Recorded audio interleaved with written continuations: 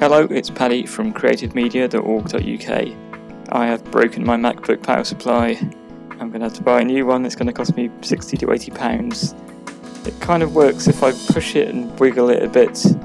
I've looked at some online videos and they involve pulling out lots of wires out of this magnetic connector and it doesn't look good. So I put it in the bin, went to bed, and next morning I thought, I wonder if these tiny pins are not actually reaching the contacts on the actual laptop, and I wonder if it's sort of worn down or something's getting stuck. So what I'm going to do is reduce the space between the pins and the laptop, which involves filing a little bit off this magnetic block.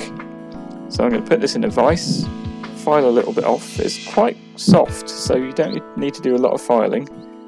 Clear away all those filings because you don't want to be shorting out your computer, and try that and see if it connects, see if the little green light comes on.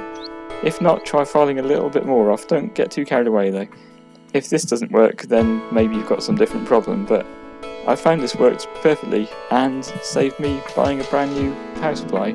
Thanks for watching. I hope this tip has been helpful for you.